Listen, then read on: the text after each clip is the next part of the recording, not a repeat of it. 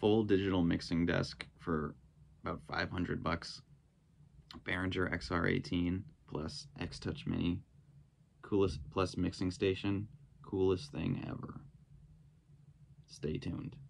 So I've been making some videos recently talking about the Behringer X-Touch Mini as a controller for Behringer digital mixers, specifically the XR18 because it's the one that I have, but it would work with other ones, obviously.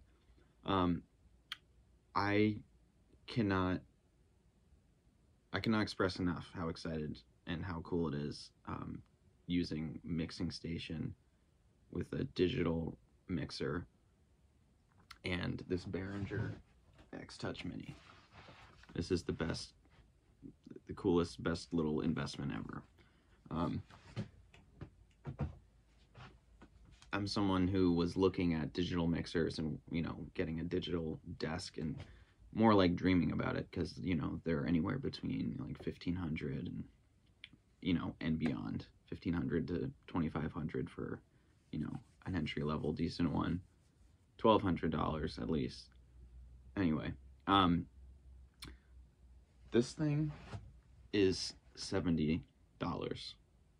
The Behringer XR18 is a little over $400 right now. All of Behringer's stuff, all their mixers and stuff, just came down significantly in price for whatever reason. I've seen some speculation online and in other places as to why, but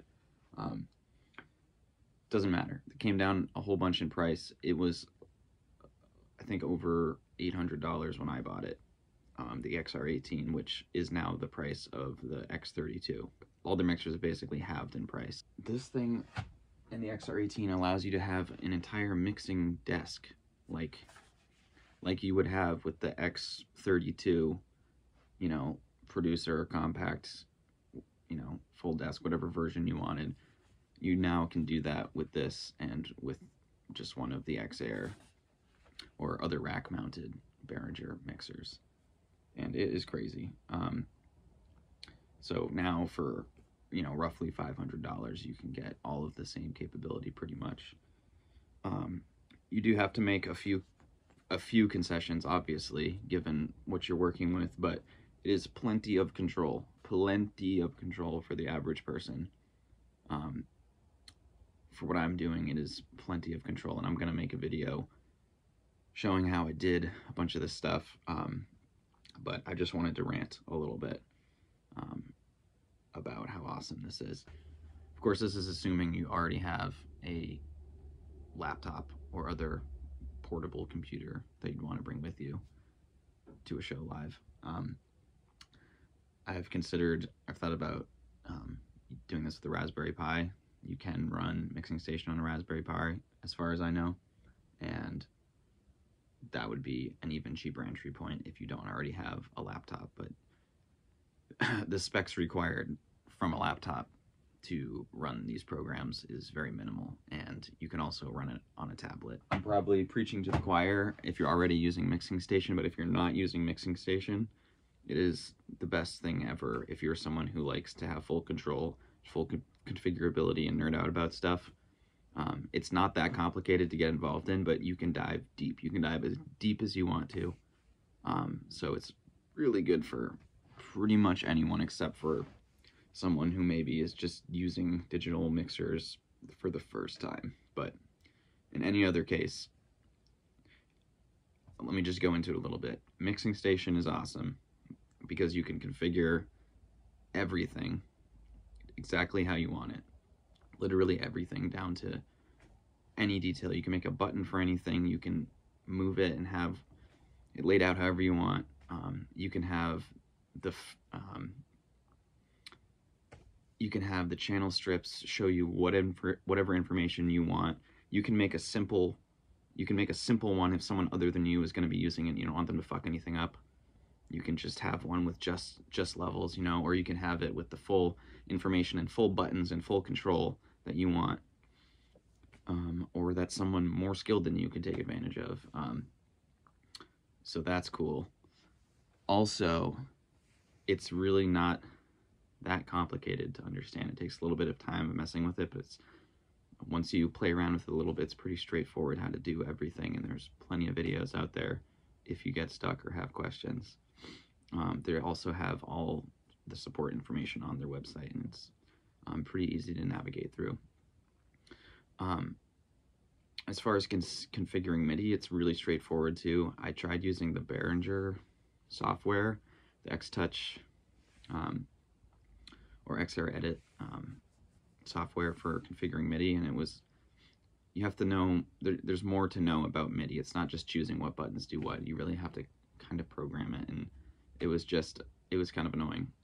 And I'm not someone who really knows that much about MIDI. I was just trying to configure some buttons, so I did not have to do a deep dive into MIDI configuration and the ins and outs of all of that.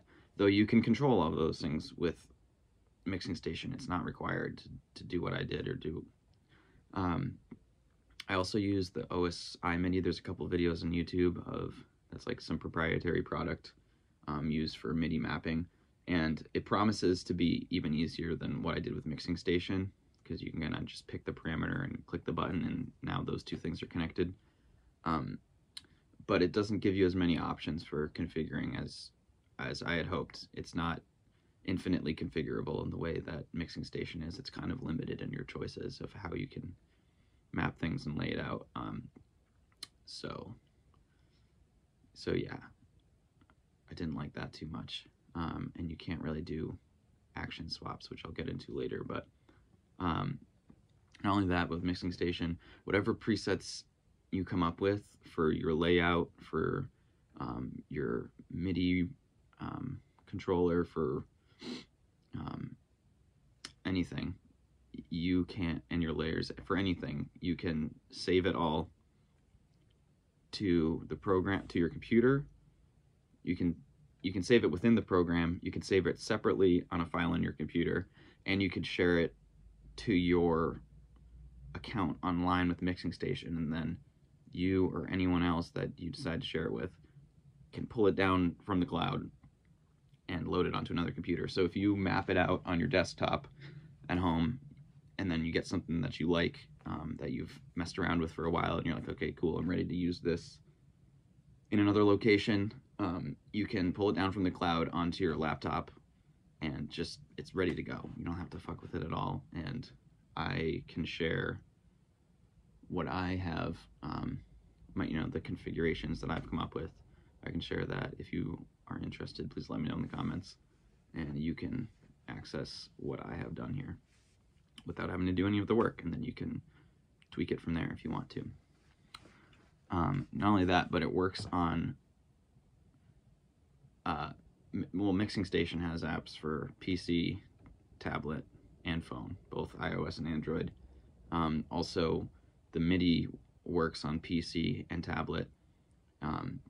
You can connect MIDI to, I haven't tried this with an Android phone, but you can connect MIDI to an iPhone. It gave me an error of like there wasn't enough power to support it, even when I had an external adapter power source that was powering both my phone and that. For some reason I was still getting that error message. Maybe I could get a different adapter, or maybe one of you guys knows why it wasn't working. It did recognize it. It just didn't like the amount of power that this thing was drawing, which isn't a crazy amount. I looked in the specs. I forget exactly how much it is, but apparently it was too much to use with the iPhone, even with an external power source. But I used the exact same power source when I plugged it in to a iPad, and that worked just fine. But it did need to be plugged into the power. When I had it not plugged into the power, it gave me the same error message. But when I plugged into the power, it worked on the iPad, but not with the iPhone. I haven't tried this with Android yet. I'm sure that it would work on an Android tablet, and the odds that it would work on an Android phone are higher in my mind. But I don't know. I haven't actually tried that. Let me know if that works, because that would be cool. I would like to know that. Let's see, what else? That's pretty much it. I am going to get into, I'm going to show you the most recent layout that I have, and I'm going to make a video or maybe a couple videos on how the process of actually laying it out, and how the methodology of how you have to organize things um, in order to achieve this layout or something similar. But I'm very excited about it. I can't talk about it enough, rave about it enough. I needed someone to nerd out to, so here you go, YouTube. Like, subscribe. Please reach out with questions, thoughts, concerns. If you have any answers to any of the questions that I have, I would appreciate that back and forth. So, yeah.